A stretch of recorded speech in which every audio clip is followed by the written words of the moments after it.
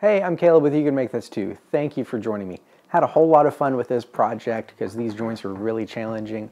Making these wedged through mortise and tenons, I've never done them before. But YouCanMakeThisToo is about not accepting your limits and just going for whatever it is you want to make. And that's what I did, challenging myself on this project. Now let me show you YouCanMakeThisToo. Like most of my hardwood projects, this one started with breaking down the material to rough lengths and milling the material. Now I did a video on my milling process that I'll link below, but the short of it is I'm making the wood flat, square, and straight. While I work on that though, I want to talk about tools. I'm using a lot of big machines to speed things up, but you don't need them. Last summer I did a series on machine substitutions and went over how to do everything I'm doing with these machines, but with other tools. And as far as milling goes, you can also just buy S4S lumber, which is wood that has already been milled for you. And the joinery for this can be done with just 3 tools, and we'll get into that later. None of the material I had was wide enough for the bench, so after milling I had to do some glue ups to make the legs and bench top. Now this project for me was a challenge to see how fine of a project I could make. So you'll see more planing than usual, like how I'm hand jointing each glue joint with my joiner plane before gluing them up to get the tightest possible glue seam. Like if I had hair, I couldn't fit it in this joint. These boards are super flat, so I was able to get away with just using a small clamp right on the glue seam itself to keep the boards aligned, but a better technique is to make and use a clamping caul, especially if you have multiple seams or your stock isn't completely flat, or you can just use a domino.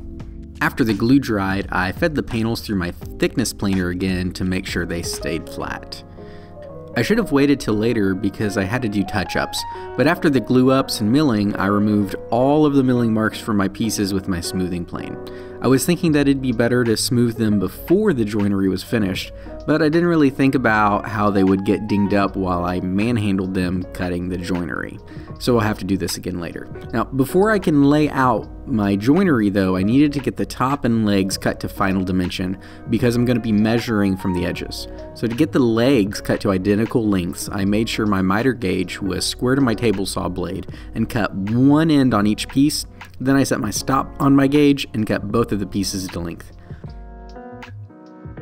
The bench top was a little wide and needed to be cut down. Now for aesthetics, I wanted the glue line to stay in the middle of the piece though, so instead of bringing it down to dimension with 1 cut, I made 2 cuts, removing equal amounts from each side. The first joinery I laid out was the tenon on the end of the stretcher that will span between the legs. I used a marking gauge to get really accurate lines. I'm marking 2 sets of cut lines on these. I'm going to remove some of the material from the very edges to create a shoulder, and the other line that's farther inside will be for the wedge. The first cuts I made were the shoulder, but before I cut those, I set up some extra lighting for dramatic effect. Now it's pretty obvious to you, but these shoulders are actually very important, and that wasn't obvious to me. I practiced this joint in some scrap wood before building this because I've never done these type of joints before, and I didn't put shoulders on the practice piece.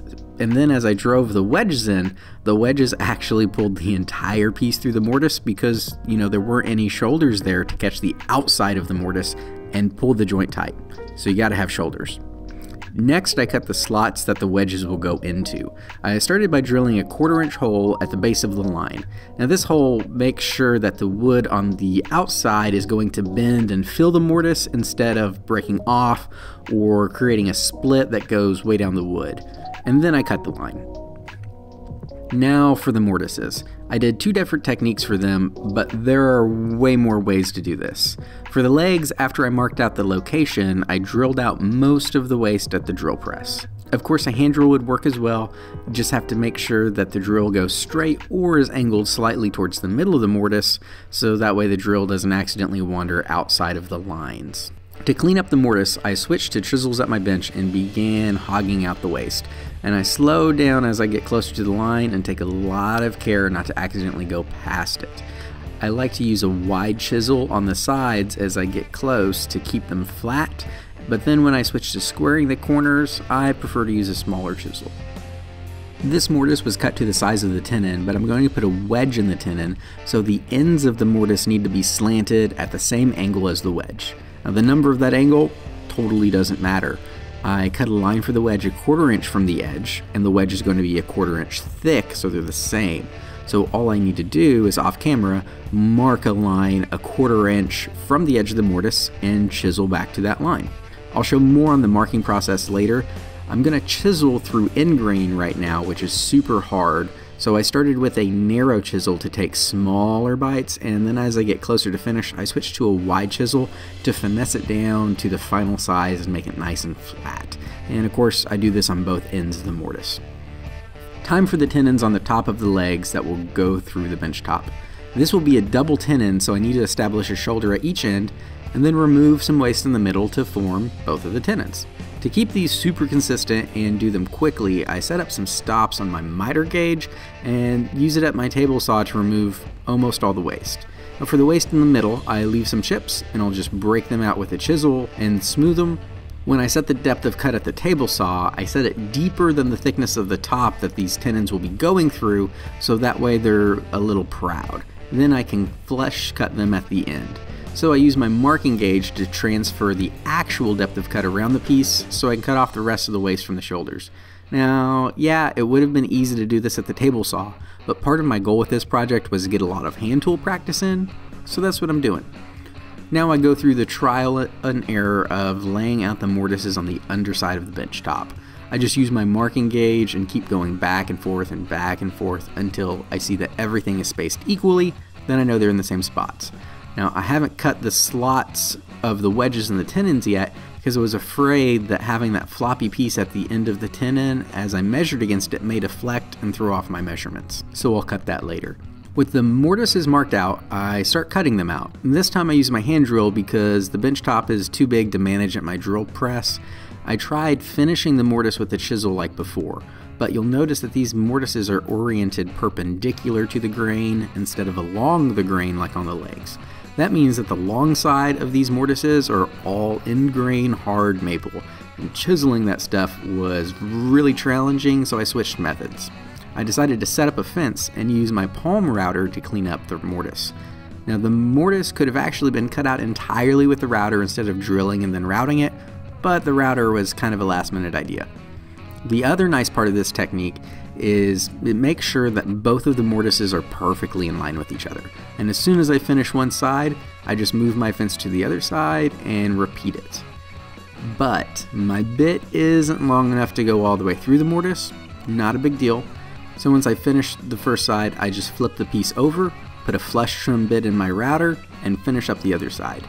The ends of the mortise are short, so I just free-handed them with the router pretty close to the line, and I'll be chiseling the angle in them soon anyway, and that's long grain, which is pretty easy to chisel. Once the routing is done, I square up the corners with a chisel. This might seem unnecessary, but I needed to. Next, I lay out marks 1/4 inch past the end of the mortises for the angle the wedges will need. Now, I use my marking gauge for the ends, but it's not long enough to reach into the middle, so I just use a rule and a marking knife to mark out those. Next is something I haven't seen before, but probably has been done before. I use a flush cut saw to make sort of a depth and angle mark to chisel to. I cut to the line at the top of the mortise, and on the bottom I don't cut inside the mortise at all, so my saw makes a cut that goes from the stop line on the top of the mortise to the edge of the mortise on the bottom. Now, if I hadn't squared away the corners a minute ago, that cut would have been a lot harder to make. Then I just chisel away and make sure not to go past the saw cut. Now I jump back to finishing the tenons on the legs. I drill 1/4 inch holes at the drill press, just like I did on the stretcher, and cut them out with a handsaw. I'm no hand tool expert, but I've been using them a lot more and learning a whole lot about good technique and form. If you're interested in me doing a video on a handsaw technique, then please let me know in the comments below, and whenever I stop feeling like I really suck at it, I'll go ahead and do one up for you guys if there's interest. Everything is ready for glue up at this point, so I take the smoother plane back to all of the parts because it's going to be a lot harder to smooth it after the glue up. It also becomes super obvious at this point that I didn't do a good job flattening my workbench top, so I guess that's going to go on my to-do list.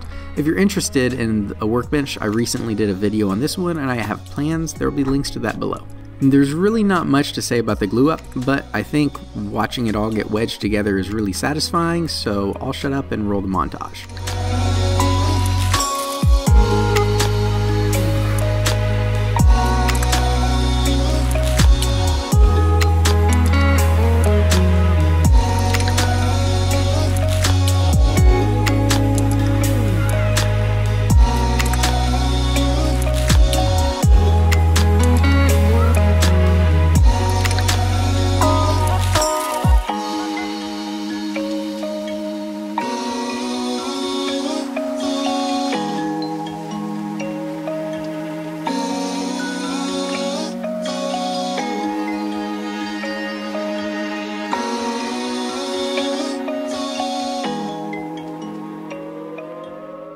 Once the glue dried, I flush cut all of the tenons to the surface. Then I came back and smoothed it down with my plane. I'm new at this kind of woodworking though, and didn't get the finish I wanted, so I broke out my sander. I know, take my hand tool card and tell me I'm not a real woodworker, but that's okay, at least I didn't use a CNC. Last step is finish. I stuck with my staple of 3 coats of General Finishes Armor Seal, lightly sanding in between.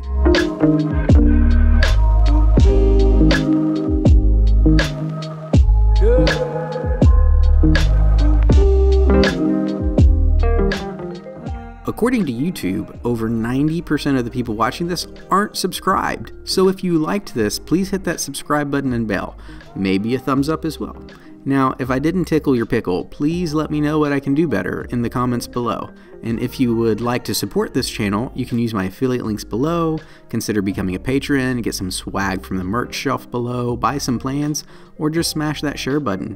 Whatever you decide though, thank you for taking the time to watch. I do hope you enjoyed this, and until next time, make time to make something.